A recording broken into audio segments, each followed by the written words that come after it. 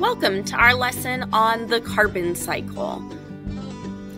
Please use the worksheet provided to fill in the notes as you go. You will notice that as you're listening to the lecture notes, I did skip some sections. It is important to listen to the lesson, and I hit a step in there that you will only know if you listen. So please make sure you're listening to the lecture as you go. Our essential questions for this unit have been: what are the biological and geological carbon cycles? And how do the atmosphere, biosphere, lithosphere, and ocean interact in the carbon cycle? As we've progressed through this unit, it is important that you know a couple important key terms. So a cycle is when things happen repeatedly. So they come around over and over again, in essentially a circle like you created in the Explore It station. We have also been discussing carbon, which is the fourth most abundant element in the universe and essential to life on Earth.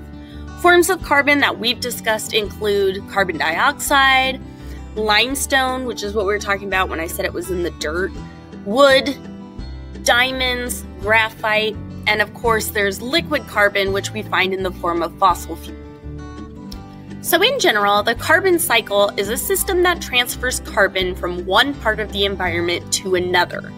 The sun and the heat of the Earth's interior provide the energy that drives this circle.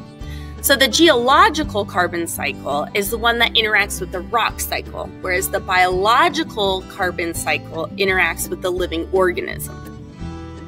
The geological carbon cycle is a very long-term carbon cycle. It takes millions of years for that to move through these processes.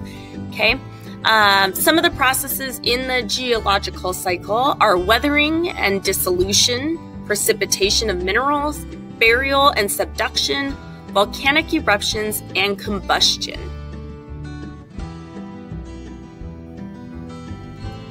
Weathering and dissolution. Most of you have probably heard of weathering, but not dissolution. So carbonic acid forms when atmospheric carbon dioxide and water react.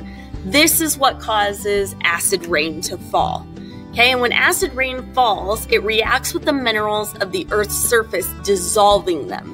So dissolution is this process of the acid rain dissolving the Earth's surface.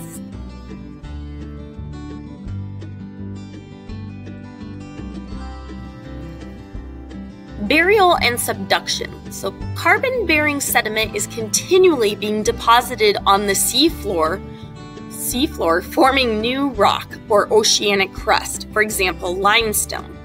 Seafloor spreading pushes the seafloor under continental margins in a process that we call subduction, as you can see in the picture here.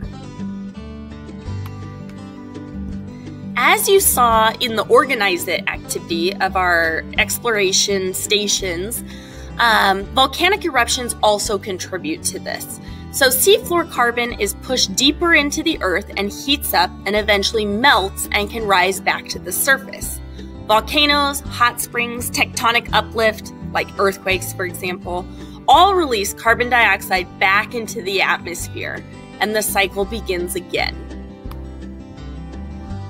Combustion was another term that you came across in the Organize It activity, and this is when rapid chemical combination of a substance with oxygen involving the production of heat, light, and release of carbon dioxide. Essentially, this is burning coals, fossil fuels. This can also happen in forest fires and other types of burning example. So quickly, I'd like you to think this over by yourself, okay? What are the four processes through which the geologic carbon cycle interacts? And can you list them from memory? If so, go ahead and try to do so on your paper. If you need a little peek, you can look at the picture. So now we look at the biological carbon cycle. So this is the short-term carbon cycle that only takes hours or days, maybe a few years to get through.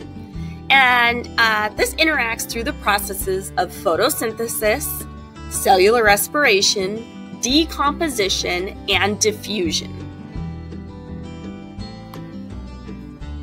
as we remember from the last unit, photosynthesis is when green plants use solar energy to turn atmospheric carbon dioxide into carbohydrates and sugars. This is how we are able to get our energy from the sun. Okay, this is the link between the sun's energy and our own energy. Cellular respiration, on the other hand, is the reverse of photosynthesis. So the sugars that we consume or animals consume are used for metabolism and change the fuel back into carbon dioxide, which is what we all exhale. So how can carbon get back into the atmosphere through respiration?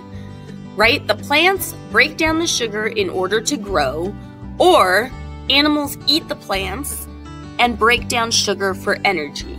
Those are the two ways that carbon dioxide is released back into the atmosphere.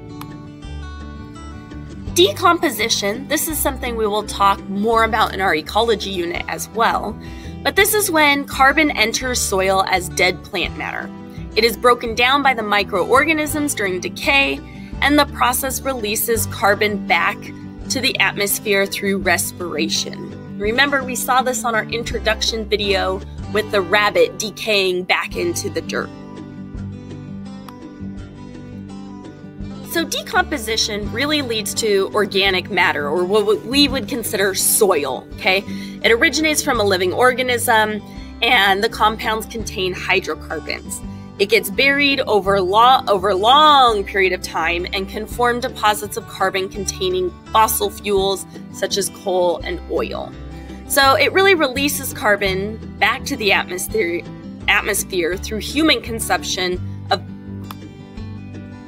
Diffusion is when carbon is absorbed and released by the ocean's surface, specifically where it meets the air. Okay, so carbon dioxide bubbles diffuse from the liquid up into the atmosphere. There's an excess amount of carbon dioxide in the atmosphere. It gets dissolved into the waters of the ocean. So to wrap this up, the geologic versus biologic carbon cycle.